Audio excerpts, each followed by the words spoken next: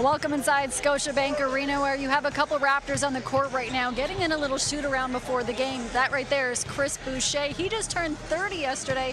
Also on the court driving to the rim is Malachi Flynn. The Raptors getting ready to host Charlotte Hornets, and if that sounds like deja vu, it's because they just played Charlotte here on Tuesday, beating them. Tonight they're hoping to extend their win streak till 3, and there was a little bit of good news before tip-off today. As of right now, it looks like a Toronto Raptor is heading to the All-Star game.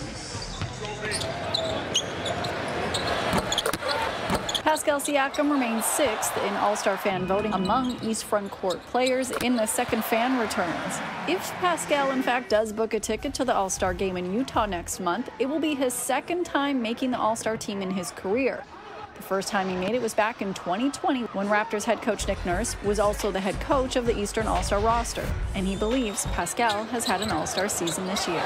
Yeah, I mean, listen, he's had a really good year as far as just production and his play, and he's kind of playing all around good. The starters will be announced on January 26th. And do you know the last time the Toronto Maple Leafs held an All-Star game? Well, this was one of the top songs.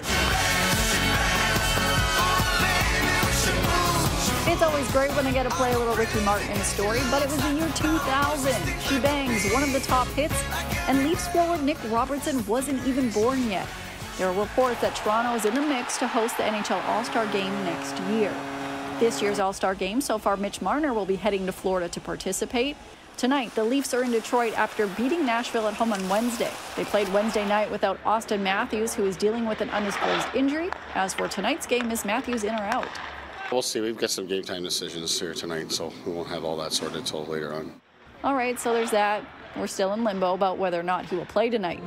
And we are still months away from the Blue Jays home opener, but much to some fans' delight, MLB.com released their predictions for the next 10 World Series. And much to some fans' surprise, they have the Blue Jays in the World Series this year and losing to the LA Dodgers. Do you think the Blue Jays will make it to the World Series this year? I'd like to say I hope they would. I don't think they will, but fingers crossed they definitely do, though. Losing to who? The Dodgers. We've got some good acquisitions over the offseason, but I think we can get more than one. They only have us in there for one, but I think we'll get to more than one in 10 years. It's a long time, and we got some young guys, so I think it's pretty good. The Dodgers? Really? 100% we got this. World Series this year might be a little fresh, but playoffs, yeah. Okay. They're better than what the Leafs can do, right? And some fantastic Canadian soccer news today. Canadian midfielder Jessie Fleming, she was named a finalist for the Best FIFA Women's Player of the Year. Also, Canadian head coach Bev Priestman, she was named and shortlisted for the Best FIFA Women's Coach. We will find out the winners of those awards in February.